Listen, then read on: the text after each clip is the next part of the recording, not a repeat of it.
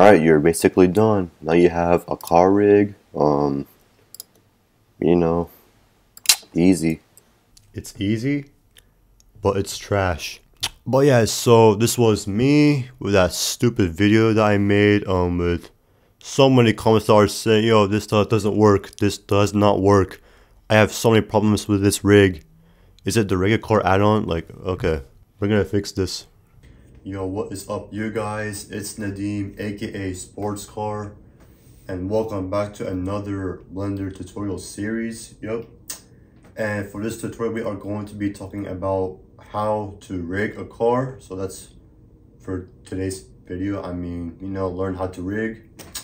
Now from 10 months ago, yep, that was 10 months, I made an old one about how to rig a car, and I got so many comments that are saying like, this doesn't work, or like, what's the problem with the brake calipers rotation, or I don't know, like anything like that. So I mean, basically the old video that I made was actually the old version, so I'm actually going to be making a new one, you know. So yeah, I'm sure it's going to be a less problem and less everything. I mean, so yeah.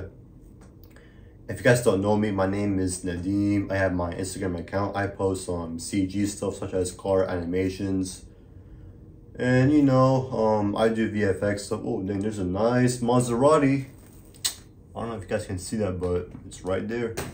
Anyway, yeah guys.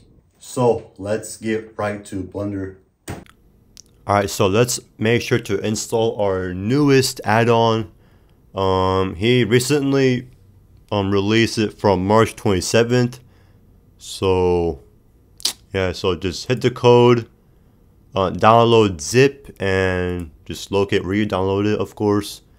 And then after that, and after you download it, go to edit, preferences, or add-ons, install add-ons, and you know, just look around where you put the zip download for the rigger car, and yeah, just save it, install add-on, and yeah, you guys will have it. So for this tutorial, we are going to be using a Lamborghini Huracan STO. I found it from Sketchfab. I just think that it looks pretty nice for this tutorial though. I mean, it just looks great. So let's just say that, you know, you have just a car with no empties. They're just all meshes. You know, like you're just basically starting this out. So before you start rigging, make sure that the monkey is facing to the y-axis, same thing to the car, just like this. And now we can start. All right, let's add a empty. So I forgot. Oh yeah, plane axis. All right, select all, Control P, object, keep transform. Now you click on the object, apply, and apply all transform. So now I have like all the car, you know, just pointing at the plane. Now we have to give a plane a name. So rename active project. Let's name it. So yeah, so you guys have to copy the same thing as what I do. Name any car. I'm gonna name it STO because it's a Huracan STO, of course. But after you name it, you have to click the dot, capital B, body, just like that. So you just copy this part. If you guys don't do that, then the rig will not work. So just saying. All right, let's go to the wheels. Of course, select the tire. Cursor to selected. You know, Shift A, add a plane axis, and do the same thing to all the wheels. All right. Now, last video that I made, a lot of you guys are asking, but the brake calipers are rotating. How can we not make it rotate? Very easy.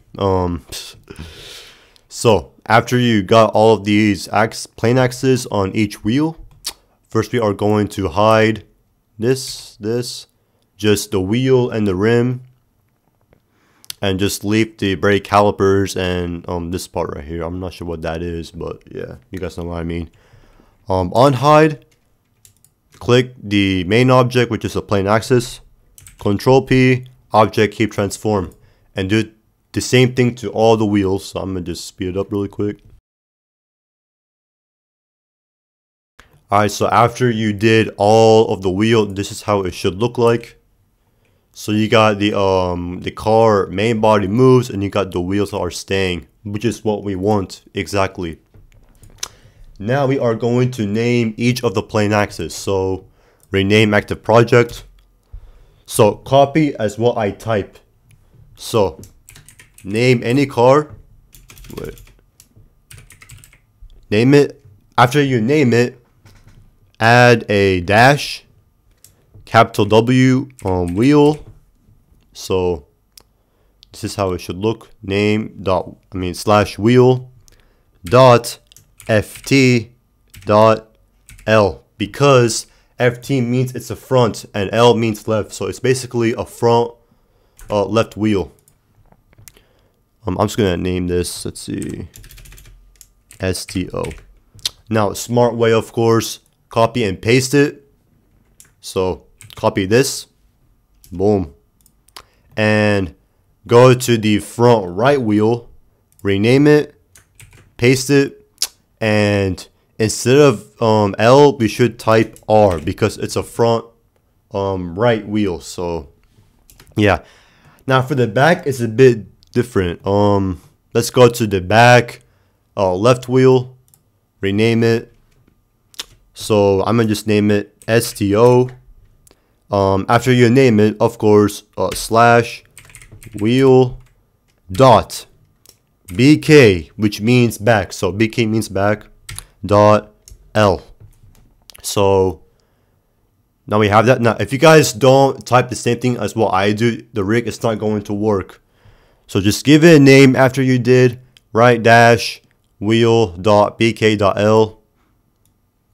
So I'm just gonna copy this just to save my time and rename it and paste it. And this is a right wheel, so it's a back right wheel. So that's how it should look. I'm gonna put it link in the description so you guys can copy and paste it, of course. Now select the main body plane axis. This cursor to select it because we want it to be right in the plane axis. Now you select all the plane axes, especially the main one. You click Shift A, armature, car deformation rig. So click on that, generate, and now boom, but the wheels are not moving, so we have to move the wheels. So you go to the wheels on rotation, you put on 1, and yeah, you have the wheels are rotating. Now let's make this in the middle of the 3D viewpoint. So let's just, you know, play around with it, make sure it's in the center. There we go. So now we have the cursor in the middle of the rig. And yeah, guys, I mean, that's pretty much it. Now you can, you know, move around. But yeah, I mean, that's pretty much it. So if you guys like this video, make sure to give it a like, subscribe, and next tutorial will be about I'm gonna say how to make a fire sparks coming out of the car. Like, it's kind of cool idea for the tutorial. So yeah, stay tuned.